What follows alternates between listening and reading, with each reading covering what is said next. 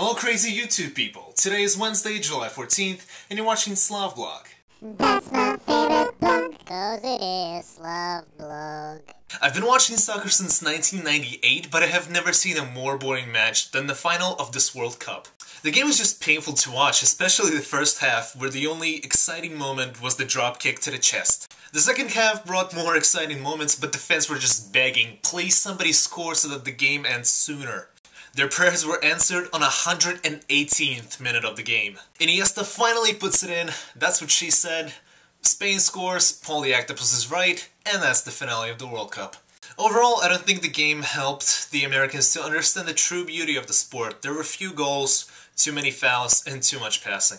And now moving on to the media's top story of the week, which is Mel Gibson. Is Mel Gibson a racist D-bag? I think not. I think many actors have done what he has done. He was just the one who was caught.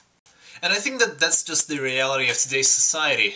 Nobody cares about anything until somebody gets caught and then it's up in the air. And I'm sure there are many Hollywood actors who are beating their wives right now and laughing at Mel Gibson, going, ha, you got caught and not us. What do you think about Mel Gibson's conundrum? Is he a douchebag? Comment below.